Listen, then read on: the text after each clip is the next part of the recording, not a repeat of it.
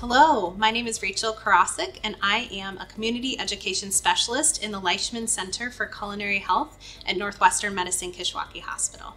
And I'm Michelle Abrams. I'm a nurse in the Community Affairs Department at Northwestern Medicine. And today we are going to create for you a really delicious, heart-healthy one-pan dinner. This is salmon with sweet potatoes and broccoli, and it has a really nice Dijon mustard and maple glaze. So a benefit to making this is it's a one-pan meal, very little equipment, very few ingredients, very, very simple. So we're going to start off by lining a sheet tray or a cookie pan with parchment paper, and we're just going to set that to the side.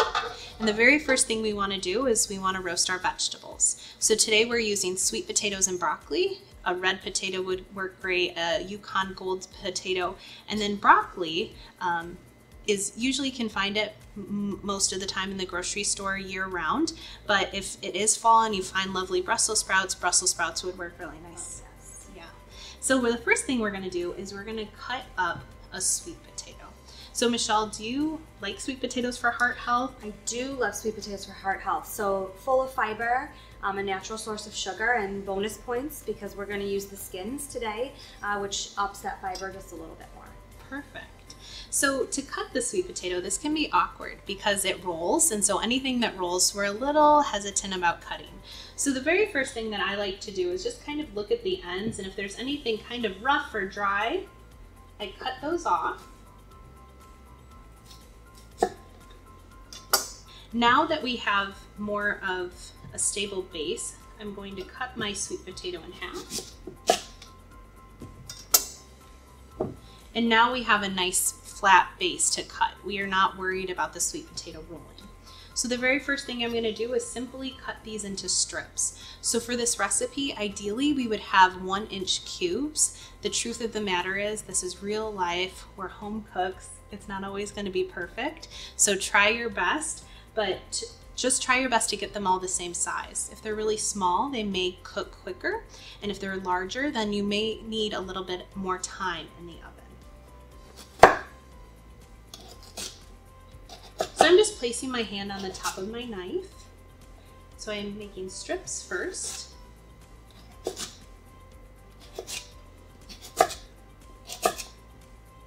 Now, some of these strips are going to look a little wide. So what I want to do is cut those down a little bit.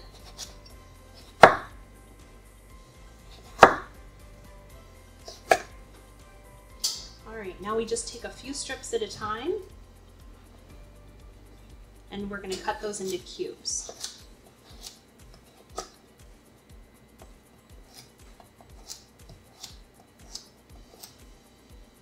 So as I said before, if you have a red potato or you have maybe even fingerling potatoes, Yukon potatoes, you could use those as well. But I really like this sweet potato with the broccoli. It's a really nice combination.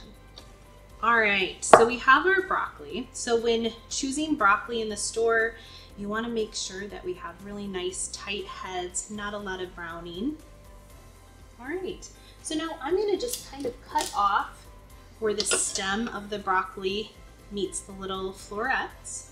And then I'm just going to cut each floret in half. I want it to be similar in size to what the cube of my sweet potato is. So if you have a really large floret, cut that a few times. And then I work with broccoli from the bottom up. So I kind of look at where they all connect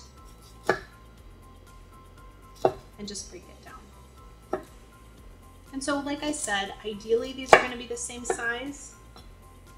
So now it's baking time. We're going to get our vegetables in the oven, but before we do that, we want to make sure to preheat our oven to 425 degrees. And now we're going to take our parchment lined sheet tray, and we're going to put our cubed sweet potatoes and broccoli right on the sheet tray. And we're going to toss it with olive oil. So do you like olive oil for heart health? Is that the preferred cooking fat? Yes, absolutely. So olive oil is one of our good fats, or monounsaturated fats. So this recipe calls for 1 to 2 tablespoons. I usually start with about 1.5, And then take your hands, your clean hands, and very gently toss it all together. We want to make sure that everything has a light coating of olive oil. That's going to protect the produce while in a hot 425-degree oven. But if we see pools of oil on the pan, then that's going to be too much. All right, so everything's lightly coated in oil. So you may remember that I mentioned cutting everything the same size. Why we do that is so everything turns out at about the same time. So if that isn't the case, because this is real life and you have a larger florette of broccoli, what I want you to do is put the larger florets of broccoli around the edges of the pan. The edges get a little bit warmer, and then anything a little bit smaller can go in the center because it's not going to cook quite as much in the center of the pan. So now we're going to put this into our preheated oven for about 20 minutes until things are starting to look just a little golden brown. We're starting to get a little bit of caramelization, and they also start to become fork tender. All right, so while our vegetables are cooking in the oven, we're going to make a glaze for our salmon. So this is probably the simplest glaze that you're going to make. We're going to take a little bowl, and then we're just going to mix 2 tablespoons of Dijon mustard with 2 tablespoons of maple syrup and a little black pepper.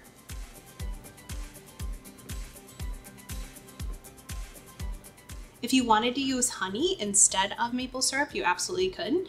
That's a nice sub-in for this recipe, but maple syrup is a little bit more of a mild flavor. So we love using maple, but if you have honey at home, that works too. And then next we're gonna use Dijon mustard. So if you only have yellow mustard, you could use that. We like the zip that Dijon gives us. So 2 tablespoons of that.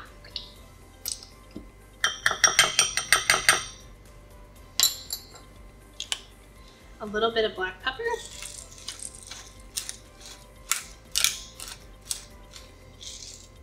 Then we're gonna give it a nice stir. So pretty easy. So easy.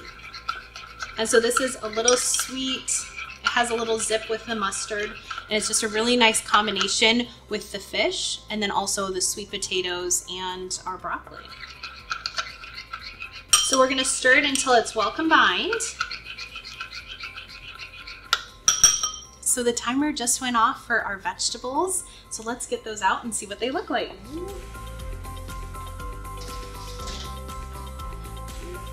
Yes. So what we have here is our broccoli. You can see the edges, they're starting to caramelize. Our sweet potatoes are becoming close to fork tender. And so now we just want to nestle our salmon right into this tray. It's just 1 sheet tray. So this recipe calls for 4 salmon fillets. Feel free to adapt this recipe. Just use 1 head of broccoli and 1 sweet potato, and just use 2 fillets of salmon. So salmon we hear a lot about with heart health. Absolutely. Do you want to tell us a little bit more about why we like it so much? Yes. So salmon is one of our good sources of fat. It's rich in omega-3s. Omega-3s are an essential fat, which means our body doesn't make that on its own. We have to get it through our diet. Nice, perfect. So this is the perfect heart-healthy dinner right here. We have some vegetables. We have our fiber. So I'm going to move my vegetables and just make some little nests throughout the pan, ideally close to the center of the pan. Now we're going to take 1 fillet at a time, and skin side down, we're just going to nestle it right into our veg.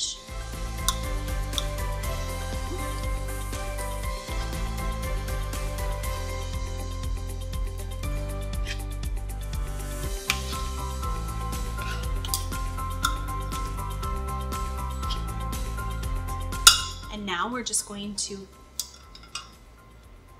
glaze our salmon with our maple syrup, our black pepper, and Dijon mustard sauce. And so this gives it a ton of flavor. If you have leftovers, say you decide to make this recipe and you only use 2 fillets of salmon, what's nice is you can make this whole glaze recipe still and use it over your potatoes and your broccoli.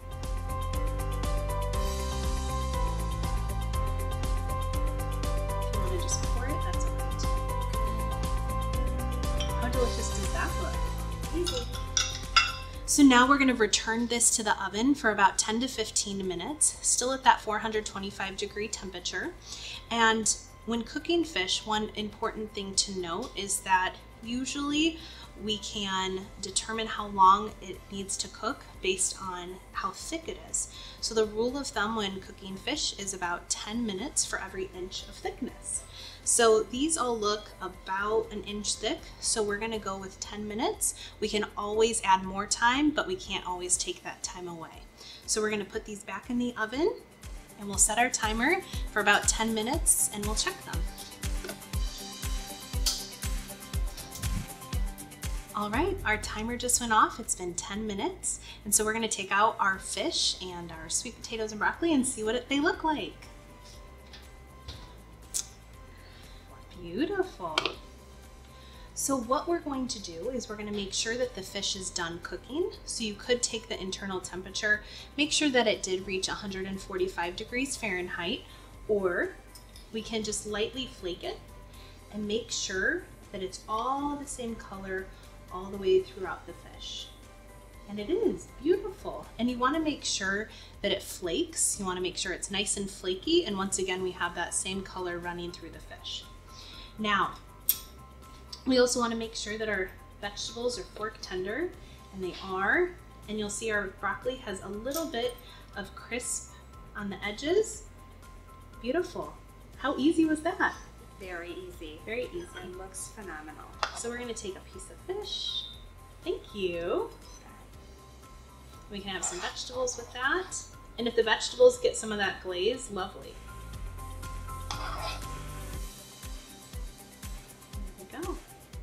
And that is our 1-pan salmon, sweet potatoes, and broccoli dish. Thank you everyone for joining us today. We hope you enjoyed this video.